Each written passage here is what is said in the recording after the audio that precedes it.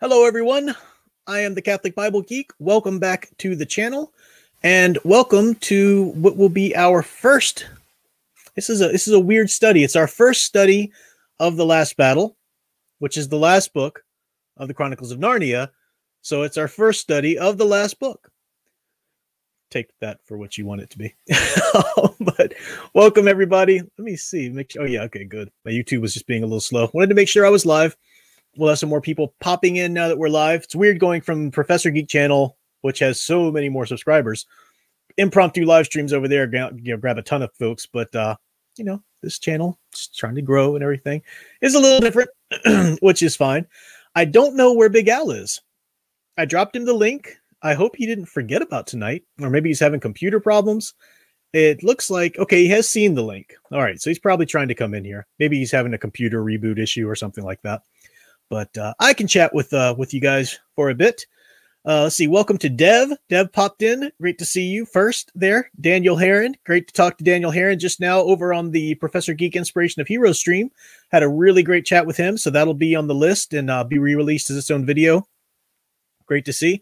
Netters Network. Hello, Netters Network. And I did see Netter in the chat over there as well, but I was talking with Daniel, so I didn't get the chance to say hi to some of the people who popped in later. But good to see you as well. Great to see Zetopia. Melissa Harris and Sons. Excuse me. I tried to wolf down a couple bites of food there in between. Probably wasn't the greatest idea before I jump on mic live, but anyway. So yeah, we are going to be getting started in just a moment. I see my co-host now. Okay, so Al can't be with us tonight, but I do have a special co-host. All right, so we'll get started here in a moment, but I can't do these by myself. So before we dig in, let me go ahead and introduce our special co-host for this stream, this series of streams, Mr. Puzz Al. Welcome, Puzz Al. I was wondering what your donkey bray would be. That's about as good as it gets. I love this. I'm highlighting your avatar there because you did such a great job. So Al sent me one of just him as the donkey puzzle from the book, and I thought that's great, but he wasn't happy with it. So he sent me one with just him as a lion, Aslan, and I was like, you can't be Jesus. That's not going to work. That's Aslan. Yeah, we couldn't do that. So then he decided, which this made perfect sense. I didn't even think about it. Oh yeah, do puzzle in the lion skin. So that's great. How are you? What's life without whimsy? Exactly. I was having a bit of a browser issue. Oh, okay. So I had to switch a browser, which meant I had to re-enter StreamYard, which means they have to send codes and all kinds of stuff. That's why I was a bit late. So no problem. I told folks I figured you were having just some computer issues because I saw on Facebook where you'd seen the message, the link I sent you. So yeah, no worries. This is going to be a really interesting study tonight because, as folks know, we missed last week because I had some stuff going on. I had to cancel. And it's been a busy time for me because some papers are coming due, as well as papers being turned into me to grade, from the classes that I'm teaching. So it's a busy time for me right now. I'm in the thick of writing a 15-page paper on the sacraments in the book of John. That's kind of mostly on my mind. So I did read and prepare for the book study, but it was for last week. So, and Al's a week behind here as well. So we're going to try to remember and try to get straight and talk about this, but it is a really interesting book to look at. First of all, we love the Chronicles of Narnia. You can't stop without reading the last book. It is a culmination. It is a good end to the series, to the universe and everything. But also, we've been looking at, go ahead. I said, and I'm entering it with absolutely no clue as to what happens, because all the other things you kind of have that basic idea from all the media out there, TV shows and everything, but I don't think they've ever done Last Battle. Yeah, I'm sure the BBC has done some production of it at some point, maybe, but yeah, no, I don't think they have. Yeah, I don't think so. I really don't know if they have. Maybe they didn't. I don't know. I just assumed that they completed the Chronicles, but the interesting thing is, right? You're writing a children's story series, as Lewis was, so it's for children, at the same time, he knows he has a lot of adult readers and, adult readers who are wanting children's fiction. He also knows that he's writing with characters who are basically Jesus, as Aslan is, so he's, even though he's dealing with a different universe, we're going to see him draw a lot of correlations with the Book of Revelation. We're going to see different things like that as we see the universe of Narnia kind of go through its apocalypse. So it's interesting. How do you approach all that as a children's author, or a writer who's writing a piece of children's fiction? There's some pretty heady themes, and he does it really well. It's a novel that you can't approach thinking, I need to be cognizant of people who pick this up as their first novel, because that's just not intended. If anybody's picking up The Last Battle the first time they're reading the Chronicles of Narnia, someone out there, please stop them. So I don't think he's thinking about that so much, because you don't give a child The Last Battle and say, here, see, you read this for the first time. It's like, what? No, hate this ape. So yeah, it's gonna be an interesting way to dig through. But I do see my dear Sound Engraver popped in. Good to see you. I know she's been running late with work, so she wasn't able to be on the last stream, but good to see her here. I'm called her handsome Catholic intellectual. Oh, no, Catholic was in the name there. My handsome intellectual. I like that. I like that. Also, Ginny Yu, welcome. Don't think I've seen Ginny Yu around this first time. I was rewatching the stream where you two, quote unquote, came out to everybody. The Thanksgiving stream, yeah. You dig that out, Mr. Nostalgia. It was total. It was for the total nostalgia feels of it all. Nice. So, also Samuel Proctor. I see Samuel Proctor dropping in. Good to see you there. All right, so let's dig in. Our first chapter. You think about these books. You got characters that we know from previous books. So, how do you start out each one? And this is interesting. We're in Narnia at this point. And we start out with this. Turn your volume down just a little bit there, Al. First of all, yeah, that is a freaky drawing for the page one, like on the introduction. Yeah. Oh, the weird bird thing. Oh yeah, that's Tash. That's Tash. Oh, yeah. Let me show folks what we're talking about here. That's yeah, that's Tash, the god of Calormen. The bird-like creature, so pretty freaky there. But as we get into it, we are hanging out with Puzzle and Shift. Shift is a chimpanzee of some sort here, and Puzzle. And the dynamic immediately, you like Puzzle the donkey because he's very naive and gullible, but a great heart. And that's why he can be so easily manipulated, is because he's got this big heart. So you see Shift just take the ape, just take advantage of him left and right. Oh, there's something in the water. Go fish that out. Go ahead. He's Lenny from Mice and Men. A little bit, yeah. So really narcissistic and evil manipulation there, Shift on his part. Even before they get to anything major, they see something in the water, and Shift the ape tells Puzzle the donkey, go swim and fetch that out. You're an ape. You can swim a lot better than me. How dare you? You know that it hurts me or whatever, and fine, I'll do it then. And then that puts you the donkey to say, no, please don't do it. Please, I'll do it. That is wicked, evil manipulation that people do to each other, and kids reading this probably notice their parents sometimes do it to them. If you got a horrible parent, yeah, pretty wicked. So you automatically you despise Shift the ape, and you do have a heart for Puzzle the donkey. Gullible and senseless as he is, he's got that great big heart. So they find, though, in the water a discarded lion skin, and it's probably from one of the hunters upstream. It just was discarded or slipped out of a ship or something. They don't know what. They don't know why. But it would have been a lion skin that somebody had skinned a lion, hunter skinned the lion to take with them, probably from another country there or whatever. And Shift isn't telling Puzzle his plan or anything, but he wants him to try it on, wear it. And I like that Puzzle automatically knows I shouldn't do that. It'd be disrespectful. Yeah. It's even though it probably wasn't a talking lion, Aslan's my god, is basically what he's thinking there. And I'm not going to put on a semblance or something like that, and I really respect that about Puzzle. With all of his gullibility, he's got that innate sense of what ought to be reverence there, Yeah, because the first thing he wanted to do was to have a funeral. Yeah, exactly. Yeah, to pay respect, and that does tell you about it. But of course, that silly ape. Al messaged me when he finished reading these chapters. He goes, "I hate that ape." Yeah, it gets worse, but we see that as well today with examples of people wanting to.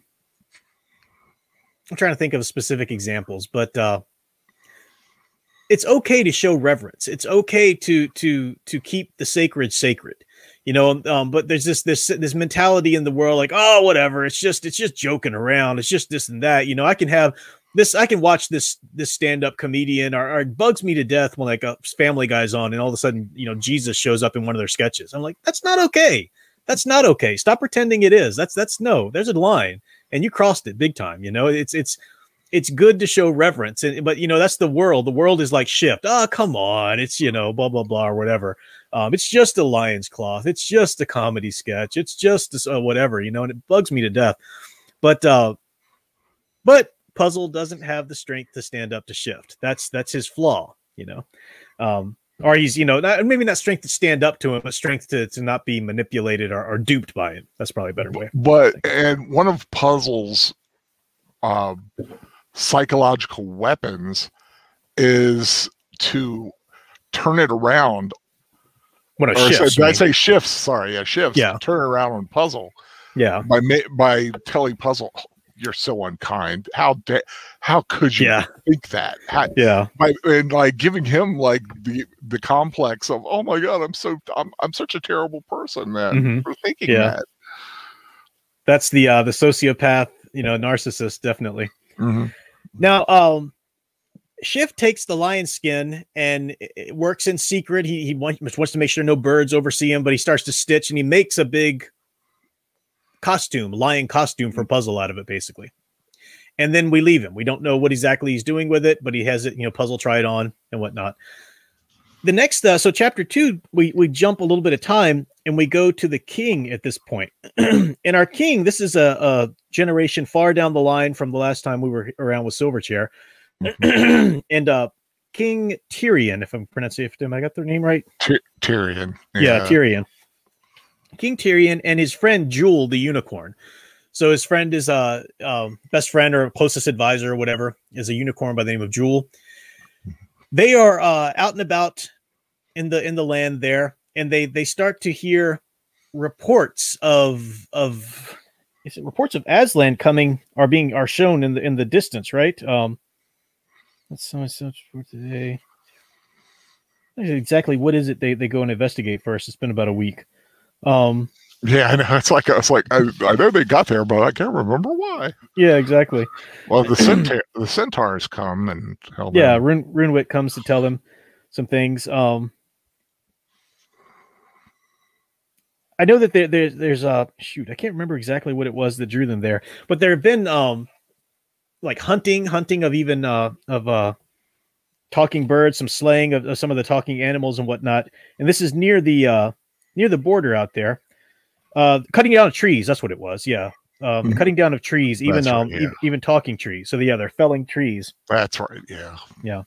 And this is what draws them out, what draws the king out with his trusted confidant Jewel. Let me check in with the chat here. Dev says most monkeys can't swim. Chimps are especially can't. That's why they often have moats of water. Did not know that. Sound Engraver says Shift is like the ideologues who lord their knowledge over people. They persuade people that they know best. Yeah, and that if you don't agree with them, you are one causing harm. Yeah, that kind of thing. That's a good point. I didn't think that connection. Yeah, you're right.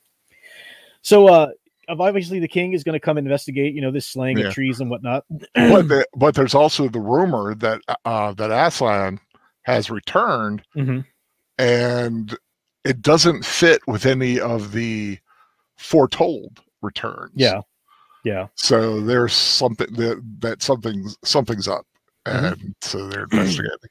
Yeah, Aslan would never order, these trees, which are his creations, sentient beings. His creation is to be slaughtered and taken down. So they go out and investigate, and what they see is a band of Calormans. We remember Calorman, the foreign nation that was the setting for Horse and His Boy. They are a pagan nation. They worship this god named Tash, who's pretty brutal, pretty evil kind of religion there. Oh, and they good. Oh, I'm sorry, but before that, the poor death of the Dryad. Yeah. Oh. Go ahead and talk about that.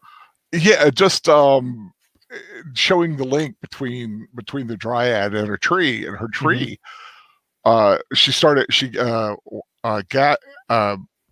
Gasped the Dryad, shuddering as if in pain, shuddering time after time as if under repeated blows. Then all at once she fell sideways as suddenly as if both her feet had been cut out from under her. For a second, they saw her lying dead on the grass, and then she vanished. Her tree miles away had been cut down. Basically. Yeah. So the tree that was, she was the avatar as the Dryad of this tree, and she had traveled to King Tyrion, but her tree miles away had been cut down, and that's what kills her. Yeah. So this is going to enrage the king, obviously. And no, there's no returning. Aslan would never do this, right? So he knows that. So they go to investigate, and they come upon a troop of Calormans there, and the Calormans have they're cutting down the trees, and they're having this horse, haul the trees, and then the horse talks back to them. And this is the moment that enrages King Tyrion all the more, because this means they have harnessed up a talking horse. You don't do that, right? Talking beasts in Narnia are humans. That's like enslavement. The non-talking beasts or whatever, sure, they can be hunted for food or used for things like that, to be ridden and such, but not the talking beasts. And so King Tyrion is seeing these foreigners coming into his land, killing sentient trees and harnessing up and enslaving talking beasts. He's in a rage, and he attacks these men, and Jewel attacks him with them, and Jewel is a unicorn. Unicorns are pretty brutal. They got that big, spike on their forehead. They can be. So they take these Calormans, man, they take them down. And it's an interesting moment, because it would be so easy for the heroes just to jump right in and slay. But no, it's got to be problematized and confused a little bit here by the animal saying, no, but Aslan told us to do this. And the horse itself, no, Aslan, told me to do this, and all that kind of thing. So you've got this, it gets thick and murky and even more evil, and that's what's so sadistic about it. When people try to not use enslavement, not just use physical warfare, but psychological, ideological warfare. Yeah, using their religion against them. Exactly. And we've been seeing that go for the centuries. Go ahead. For a children's book, this is dark. Yeah. There's been some dark aspects in the other ones, but this is as dark as the Narnia books have gotten. It's dark because it begs the implications it begs, right? It doesn't actually show you anybody being murdered or anybody being, but the implications are there. Except the Dryad, and the Dryad, that kind of murder. But even that's a murder of her tree, not that avatar, right? So it's a different, the way you show it. You don't see the violence necessarily, like blood spewing or something. So it's safe for children, but it's psychologically pretty dark, intense. Yeah. So King Tyrion and Jewel decide that they are actually going to turn themselves in. I'm trying to find the moment where they talk about turning themselves in. Let's see. Shoot, where is it? Looks down. Right. Master Horse, said Tyrion as he hastily cut its traces. How came these aliens to enslave you? It's Narnia. Is Narnia conquered? Has there been a battle? No, sire, panted the horse. Aslan is here. It's all by his orders. He is commanded.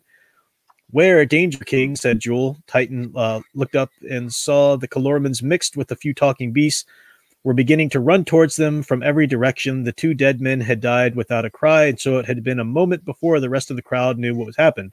But now they did. So the Calormans are starting to rally and go upon them. Tyrion and Jewel are going to At first, the instinct is to flee. The king flung himself astride his old friend, who turned and galloped away. He changed direction twice to her face.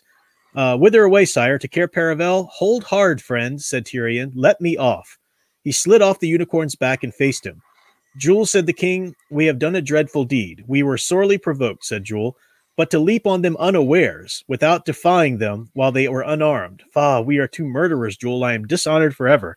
So it's interesting. There was righteous anger, right? The king was protecting his people in his land, but he feels that in sense of honor, he didn't cry out to them first. He just fell upon them unarmed and unaware.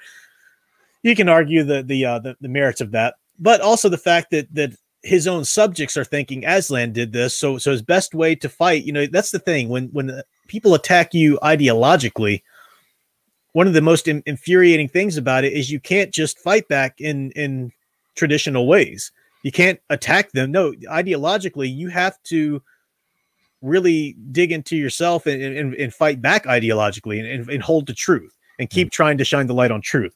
So he turns himself in. Jewel turns himself in as well. They are bound up and they're going to be taken to Aslan. Now, we find out what's been going on here. We find out the story and what Shift has done. Shift himself is put himself in this human-like coat, and Puzzle has made a couple appearances as Aslan, but only at night, and Puzzle will not talk to anybody. So Aslan won't speak to anybody but Shift, his go-between. So you basically have the Antichrist and the false prophet here a little bit, from Revelation, it's a picture of that anyway. And it's another thing's interesting. The Shift, the kind of things the ways that Shift tells people, it's all from Aslan. So he basically tells them night is day and day is night and black is white and white is black. Once you throw out that seminal truth, once you throw out, the truth of who God is, you can start saying there's no such thing as male and female. Oh, it's just whatever you feel like, there's no such thing as that. Marriage is anything. Marriage is, I can marry a telephone pole if I want to, Once you throw out God, or substitute a false picture of God, then truth completely crumbles. Anything can mean anything. Now, the ideologues of today love that. Yes, that's true. Nothing means nothing. Everything's socially constructed. And they just kind of, that's just insane, right? You can't live like that. Yeah. And that's the world that we see slowly crumbling around us. And Shift is a great picture of that. And the fact that he's wearing a paper crown, not even a real crown. Yeah. A paper crown. So very flimsy and very, I know there's something there for as a metaphor, but it's not a real crown. Yeah. There's no real crown in this head. His authority is paper thin. He tells people that, by the way, I'm not a chimp. I'm not an ape. I'm a man. I'm just a very old man. So that's why I look a little like I do. And that's something that we've seen ever since ever since The Magician's Nephew, but that image of people who try to be human or try to be man, but aren't really man. So like the witch, one of the things that made her so evil was she wasn't a human. She wasn't a daughter of Eve, but she was a giantess from Charn. So for her to try to pretend that she was human, that was a great evil. And the beavers tell Lucy, Peter, and the whole crew there, they tell them that beware certain creatures that look a lot like humans. They tend to be the evilest. Now, there are exceptions. Some of the dwarves are very nice and whatnot, but the creatures who look like humans but aren't, that's where you have to be wary of. And I think the picture of that here is what looks like the truth but isn't. That's where you really have to know your stuff. And just drawing a lesson from it for us spiritually, if you're a Christian and you don't know your Bible, what the heck are you doing? You don't have to be a scholar. You don't have to be an expert, but start reading it. You need to start knowing it, because the ideologues out there, and they are going to show you, the spirit of Antichrist is in the world at all times, as the Bible tells us. And it's always going to try and show you something that's like, well, wouldn't this be in the spirit of Christ to do this? Never mind that the other places in the Bible explicitly preach against it, but wouldn't it be more loving to do this or that? No, you got to resist those little things that look like the truth but aren't, just like the things that look human but aren't. So even Shift himself trying to say, I am a man, but no, you're an ape, you're a monkey. And he wants his nuts. Oh, that's right. Yeah, the nuts from the squirrels. Yeah. Now, yeah, turn to me. I mean, Aslan wants some more nuts. Exactly. These you've bought me aren't anything like enough. Yeah, yeah. Oh, God, I just want to kick that ape in his paper crown. Yeah. And you got so yeah, he's enslaving the it's a horrible plan here. Now, how is he able to do it? Okay, on the one hand, he's got the false notion that Aslan is back, you know, and Aslan, like I said, Puzzle only appears at night in the skin, and he only talks to them through shift. But if that fails, he's also made a deal with the men of Calormen. The Calormen armies are there, and he's told the creatures of Narnia, Aslan wants you to go and work for the Calormens. Go and the moles dig in their mines, and the horses pull their carts and whatnot. As a way, so he's going to basically sell them out as slaves, you know, for tribute or whatever. So it's pretty dark, you know, it's really dark, and you've got it's hard to hear. They've got the baby. What was it? A baby? Oh shoot, I just lost my place. A baby rabbit or something like that. Speaking out against it, you know, from the mouths of babes. That kind of idea. Oh, man, it was a lamb. Lamb, thank you. Yeah. Lamb of God. Hello. Yeah, exactly. Yeah. Little on the nose there. CS. There we go. Okay, back to it. So Tyrion speaks out against this nonsense. Aslan would never do this and that. They immediately silence Tyrion, and they take him away and tie him up somewhere out of earshot so he can't see and hear what's going on. It's a really touching moment. Then Tyrion is roughly used. He's tied up away, but then suddenly these squirrels come up to him, and these squirrels come in, and he's their king, right? So they're not going to not pay allegiance to their king.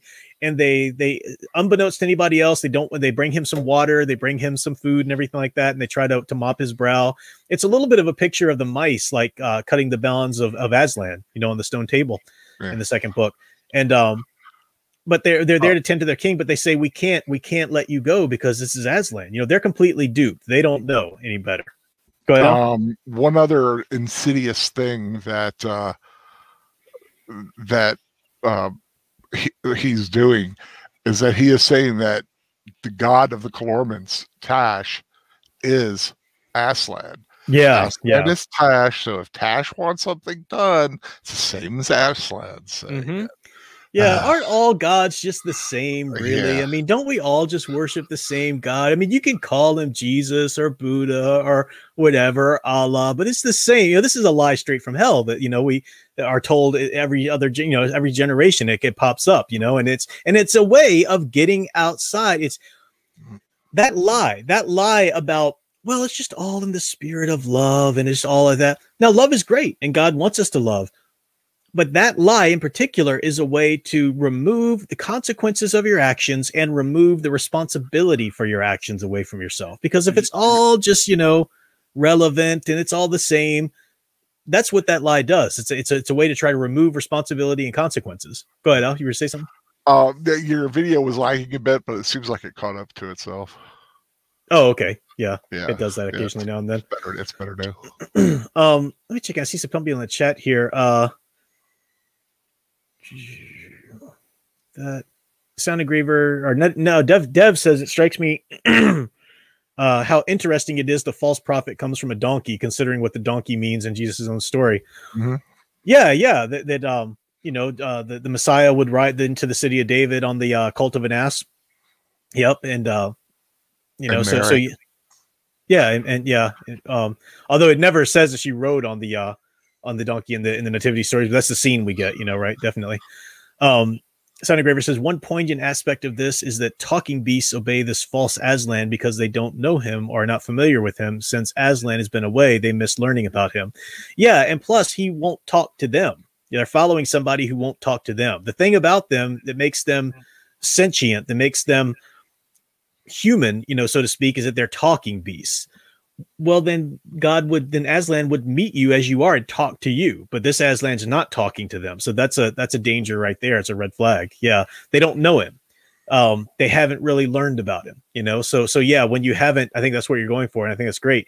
When you're not getting to know Aslan as he's available to you now, or Jesus as he's available to you now, how can you expect to recognize him or to not be duped when, you know, false hymns come back, you know, and so forth. Yeah, it's a good picture there. What's my okay.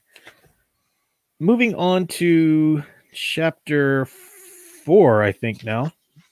Is that where we are now? Don't let me skip anything. Yeah, you started talking a little bit about it with Tyrion tied up. Mm-hmm. Yeah. And the little squirrels and stuff coming up to him. Yeah. There's one thing though. This cat. So the different animals are questioning different things, and so you know how sad you're. All right, bewildered.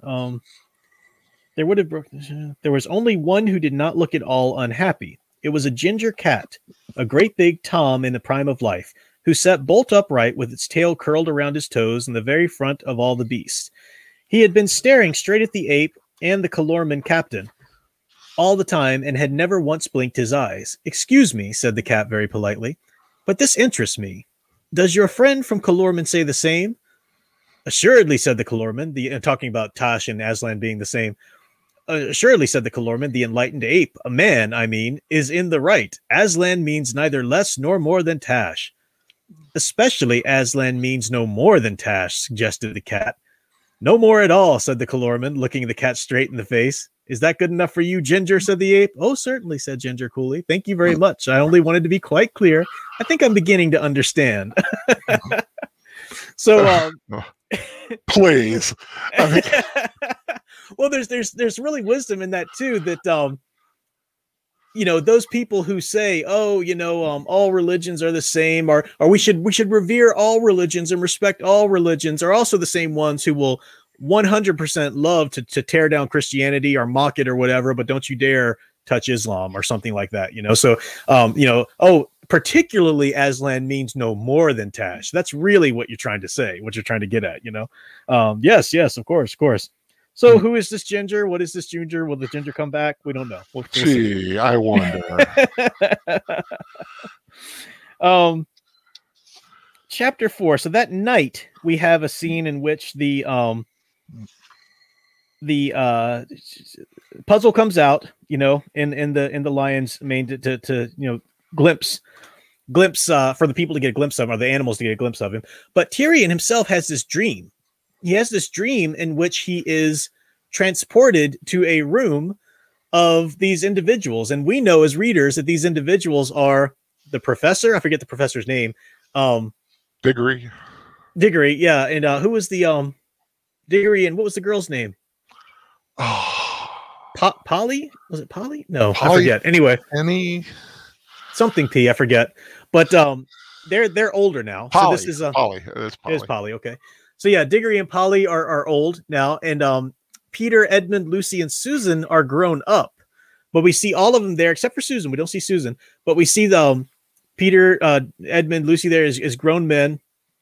So we see all of the humans. Oh, also Eustace and Jill from the last book are there, you know, grown much older. So they're all there in this room. Some of them are anyway. I forget the exact details there. But Tyrion sees them. They're trying to communicate with them, and they realize then this is actually not just a dream. It's actually a vision that they're having of Tyrion, which means to them, they know they've been to Narnia a bunch of times. Well, obviously, they're going to be called to Narnia soon. They're needed. Go ahead. Yeah, well, Friends of Narnia, was it? Across the worlds call you, I, Tyrion, King of Narnia, Lord of Paravel, and Emperor of the Lone Islands. And then he went into his vision. Yeah, and that's the thing. We don't have here... In Narnia, we don't have a Bible. We don't. Aslan didn't give them a. You know, there's not even a church. Aslan didn't set up a church or anything like that. So what does Tyrion do? Tyrion looks at history. Tyrion looks at what is how has help come from Aslan before, and it's come in the manner because he knows his history, studies his history, his true history, and it came from this other world. These human beings, the sons of Adam and daughters of Eve, from another world. Would you consider the sons of Adam and daughters of Eve analogous of angels or prophets? Or either the same to an extent. Well, prophets would be more like individuals from Narnia. Yeah, you know, just like prophets, if you're really going for the type. Yeah, but I was just wondering because it's like, it's like he's praying to God for help, and help is arriving. And Yeah. I think you could say sort of angelic. I mean, like we would be sort of angels to them because we're not of their world, but we pop in. Although there's differences too that kings and queens should always be sons and daughters of Adam and Eve. But so he contacts them. They actually get this contact, and then we see that come to fruition here in, is it chapter 5? That happens. Yeah, chapter 5. Next moment, so at the end of chapter 4, next moment he was wide awake, still tied to the tree, cold and stiffer than ever. The wood was full of pale, dreary light that comes before the sunrise. He was soaking wet with dew. It was nearly morning. The waking was about the worst moment he had ever had in his life. But his misery did not last long. Almost at once there came a bump and then a second bump. The two children were standing before him. The wood in front of him had quite empty a second before, and he knew that they had not come from behind his tree, for he would have heard them. They had, in fact, simply appeared from nowhere. He saw at a glance that they were wearing the same queer, dingy sort of clothes as the people in his dream. So it ends up being Eustace and Jill popped again. And that we get I like the little bit of a backstory, what was going on in their minds. When they had this vision, they knew, because they were always kept in touch because they had always been ones who had a contact with Narnia. So they kept in touch and they had that bond. And then when they had this vision, they knew that they'd be needed. And they also knew that the only ones who were told that they couldn't come back, or the only ones who weren't told they couldn't come back, were Eustace and Jill. So they're ready. They're prepared to come through. And they were making plans and everything like that. And they end up popping, as they said, in a pop sound into Narnia. So stop me if you want to say anything there. I just think it's funny. Is like after we're in the last book, so of all the characters we've met, we've got this great warrior in Peter and Justin, Edmund, and Lucy, the sweet girl. Who's Tyrion get? The B team. The B team. I think we can give Eustace some credit. This is his third journey into Narnia. Yeah, true, but still. I think it's funny. It's like, oh, please help me. Boom. Hi, we're here.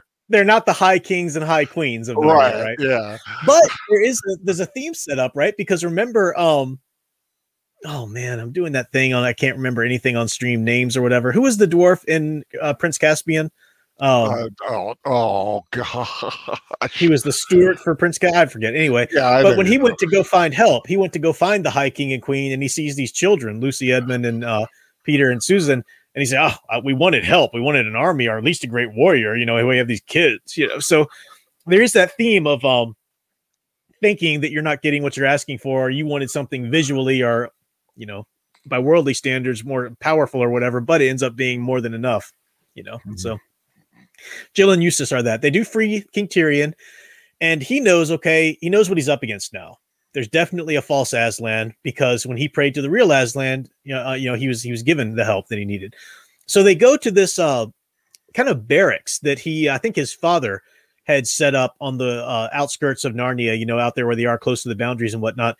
And it's a weapons cast, a weapons Trumpkin, by the way. Soundgraver just did it too. Oh, thank you, Soundgraver. Yeah. So it's a weapons cache that they go and find. They garb themselves in Calorman armor and whatnot, because they realize that they're as they'll decide here, they're going to have to go back and save Jewel first. Now that centaur that had come to them when they met the Dryad at the beginning, when King Tyrion and Jewel met the Dryad and found out that there were enemies slaying these trees, he sent the centaur to go round up an army and meet them there. So they do have a Narnian army from King Tyrion, loyal to King Tyrion, on their way. But they're going to decide, I think, I can't remember if it's the end of chapter 5 or the very beginning of chapter 6, but that they need to first go back and rescue Jewel and then go back and meet up with the army. So they need to be sort of incognito. So they put on Calorman armor, and they even get the Calorman scimitars and the bows and whatnot. And we have a little bit of honest. Well, Jill says, I'm not very good with a bow or whatever, and Eustace says, no, yes, she is. She was here using a bow in Narnia before, and I've been teaching her or whatever since then. Should we ever come back? And and Eustace, of course, was trained by Caspian himself. So so they're arming up. We've got a little bit of hope now. That's why I think it's good to end on chapter 5 for our first study here, because it shows all of the really uncomfortable things that are going on in the book, and the ideological attacks and the misrepresentations of Aslan. It just sits under your skin, or sets your teeth on edge. And to at least end with a little bit of hope, with King Tyrion being rescued, and they know they've got a battle to fight now, so they're off. And putting on we'll get into this a little bit more next time, but what the significance is of putting on the disguise of your enemies, but going in to fight truth. That's something that we'll see how they do it, and we'll talk about that next time, I think, to get at it more. But yeah, I like the little when they figure out how long it's been since they were last there. I was like, so he's king. He's king really now. I was like, he's like, nay, I'm the 7th in descent from him. He's been dead for 200 years. Yep. And they always have to remember, oh, dope, that's the way it always is, Yeah. And a lot of that's for new readers too, or readers who haven't, picked up one of the books in a while or something. So yeah. Yeah, so that's good. Anything else that I kind of skipped over, or you wanted to bring up that I didn't talk about, or you remember, or you wanted to? I'm just giving you the option. You don't have to have anything. No. Yeah, we pretty much hit all the high spots. Plus, I do love. It's like, we're figuring we're going back to Narnia. So what do they bring? Hard-boiled egg sandwiches, cheese sandwiches, and some kind of paste. Well, like meat paste. It's interesting because you think of their all of them, all the way back to Peter's and whatnot, all of their journeys to Narnia, each time they were given the weapons they needed to fight, whether from Father Christmas or in the treasure room of Cair Paravel or whatever. They're always equipped with what they need by Aslan himself or Narnia itself. So they bring what is the one thing they always wish they had more of? Food, right? They had to live off apples and Prince Caspian and so forth. So I just thought it was funny. Yeah. Like, so hard-boiled egg sandwiches. Going to Narnia, pack your hard-boiled eggs. Yeah. Yeah, it's funny. So we know there's 16 chapters in this one. I'm trying to decide if we should do 6 chapters next time and 5 the next, or 5 the next and 16 the last. So let me take a look at the division of pages here. It is a little bit more to do in the end. Let me see if we read chapter 11 though. I think it's probably best to go ahead and read through chapter 11 for next week. Yeah, that's about equal page-wise anyway, even though it's one extra chapter. We'll read through chapter 11 for next week, and then the last week, we'll just read the five remaining chapters, obviously. Mm-hmm. So, how does that sound? Sounds okie dokie. Good. Yeah. Good. And it's going to be pretty sweet. It's a lot of cool stuff going on in this book. It gets really intense, and so many great little lessons to pull from it as well. It's going to be sad, to say goodbye to Narnia, but we're not saying goodbye, like I said, to the book studies or even to C.S. Lewis. We are going to move into the Lord of the Rings next, and then with an eye toward doing the C.S. Lewis's space trilogy after that. And both Lewis and Tolkien have a lot of fiction that we have yet to cover, so we're going to come back and do a lot of these, so they're fun. So we're not going anywhere for that. I am going to I mentioned on the Inspiration to Hero stream with Daniel, with Birdman earlier, that I'm in the middle of writing this big paper. I don't know if did I mention on this stream or that stream. They all kind of ran together in my mind now. But I'm in the middle of writing a 15-page paper on the sacraments in the Gospel of John. So I'm kind of focused on that one, because I remember this one. It was this one. Okay. And I really want to, I've been saying for a while that I want to come back and finish up the Gospel of John study, so that is coming back. I promise. I just need to get through this week. But I also thought of some other cool standalone videos, our streams, and then cut them out as videos. I don't know. We'll see. I actually would have done this one as a pre-show tonight had I not had the Inspiration of Hero stream over on Professor Geek to do. But I want to talk more about what it means. It kind of spurned or gave me the idea from Sound Engraver's stream last night, where she referenced the stream I had done earlier, and she was talking a lot about art and messaging in art. And it was a great stream. If you didn't catch Sound Engraver's Monday Night Muse last night, definitely go back and watch it. It's really great. But what it means to be a Christian, like what kind of Christian art we need. We need real art. We need truth. But too often it's just dolled up in the Christian fiction genre or the Christian music genre. And more often than not, that tends to be completely removing the artistic merit, because you're starting with the message and not the art itself. And God doesn't call us to be propagandists. He calls us to be artists, but Christian artists. And what does that mean? I've talked about it a little bit before, but I've got some more specifics I think I'd like to talk. So I might do a sequel to that stream at some point. So a Christian being an artist as opposed to an artist doing Christian art. Yeah. So at the very latest, I'll do that as a pre-show for next time. We'll see. But yeah, I've got more content coming to this channel. It's just been it's been harrowing, but that's going to free up very soon. Mm-hmm. I don't work over the summer except for the channel, so that's got a free time right there to automatically ramp up content. What's coming up from you, Al? Well, I are Netters this Saturday, or yes, I'll be joining Troy and Nanette on Netters Network this Saturday for a rewatch of the Addams Family, the original nice. Film with Raul Julia and the crew. Mm-hmm. Yeah, so great. That'll be a lot of fun. Angelica Houston, Christopher Lloyd. Yep, Christina Ricci. Yeah, and then of course the next for my channel, the next rewatch, my films with friends is going to be The Great Outdoors with John Candy and Dan Aykroyd. With Birdman and Age of Boomer, right? With Birdman and Boomer, yeah. It's cool. Sadly, the Birdman couldn't join me last Saturday because of technical issues, but we had a lot of fun watching UHF. So yeah, cool. Well, yep. So that's it. We're gonna call that a stream. I'm a little exhausted after 2 back-to-back streams, but thanks for hanging out with us. I dub thee a stream. I dubbed thee a stream. Yeah. So we'll be back next week, and we'll be back this Thursday over on Professor Geek and Birdman tomorrow and all kinds of stuff. Sound Engraver says, would you be able to do the Narnia rewatches at 10 p.m.? I think I teach until 8 p.m. on Tuesdays now.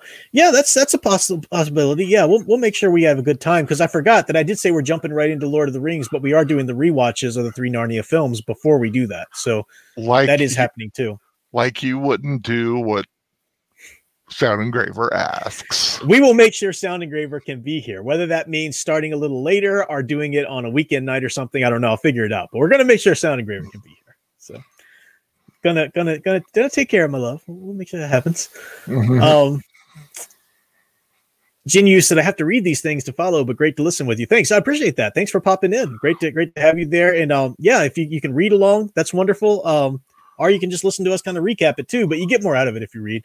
There are wonderful, I keep saying, because Al listens to them too, there are wonderful audiobook versions of these if you don't have the time to sit down and read the books, you know. Yeah. I bounce back and forth between the two, and given my schedule. So. In fact, Last Battle is being read by Patrick Stewart. Patrick Stewart, yeah. So, yeah. Thanks for hanging out. We will be back with more stuff, but until then, God bless. Hey,